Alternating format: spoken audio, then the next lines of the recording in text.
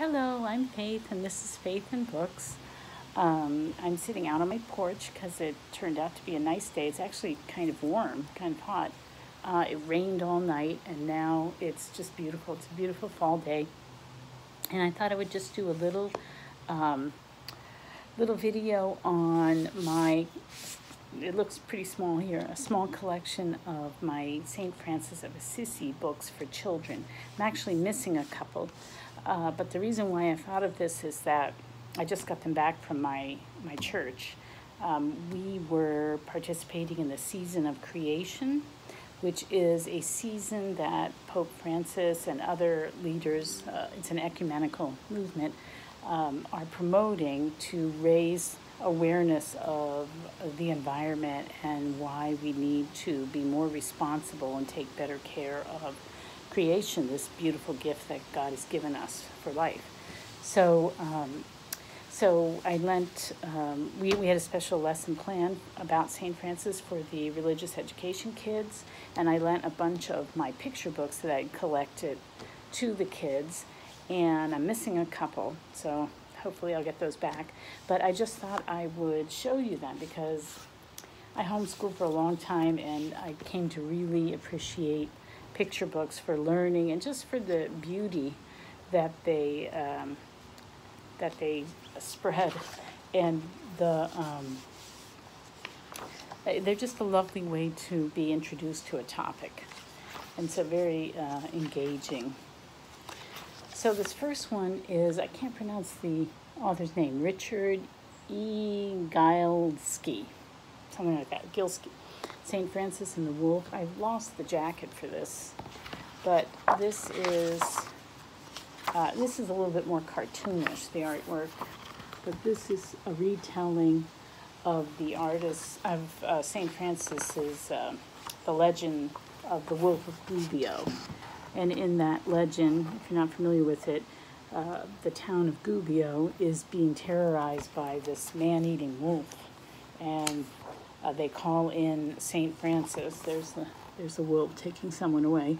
They call in St. Francis, and he goes out and talks to the wolf and tames him, and the townspeople thereafter feed the wolf instead, and I think the wolf protects them from other predators or something.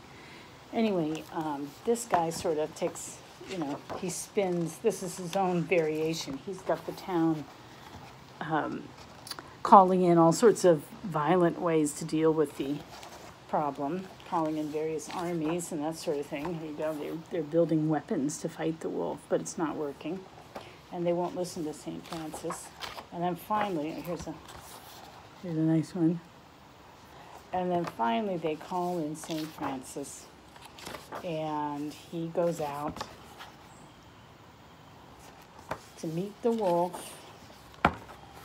The big bad wolf, and of course the wolf responds to his love and message of peace. There he is, blessing the wolf, and so then the town befriends the wolf. And I believe in the town of Gubbio, which is a real town, they actually have a statue of a wolf in their town square or whatever.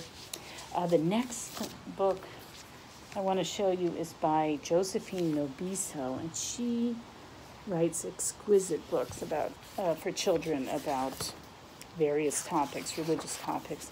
And just beautiful, beautiful art. This is sort of reminiscent of Renaissance art. There's the wolf in the town.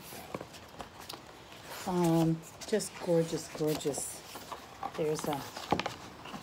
This is a story about St. Francis when he's a boy, and it's just one morning where the things that happen prefigure other legends about him when he grows up. So here he is feeding the birds, and we know about his preaching to the birds. And then it's just beautiful artwork. She's a gorgeous artist. And then let's see, where's this really beautiful. He's with the animals in the barn, in the stable. There's a wolf hanging out, threatening him in his morning chores. and he feeds it. It's a beautiful book, beautiful illustrations. So that one's called Francis Woke Up Early. It's about, and he's a little boy. Then I think my favorite out of all of them is this one, Brother, Sun, Sister, Moon, which is just, the artwork is just really so beautiful. It's really stunning. And it is a sort of a children's telling, here's the end page, of the poem, a poem that St. Francis is known for, the Canticle of Creatures, or Laudato Si, which is the title of the encyclical that Pope Francis wrote. And so this is that that song, that canticle he wrote, illustrated for children. It's just absolutely gorgeous illustrations. It says, "We come to sing a song of praise to you, O God, the Lord of heaven and earth, who by your power and out of your love have created all things and called them good."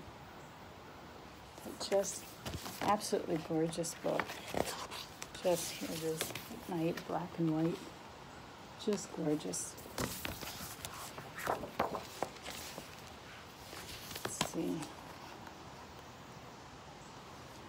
Really, really lovely stuff. There we go. We praise you for our brother fire, whose strength warms our homes. Right? And whose resplendent dancing light we glimpse your playfulness. It's gorgeous. And this one is by Catherine Patterson, illustrated by Pamela Dalton.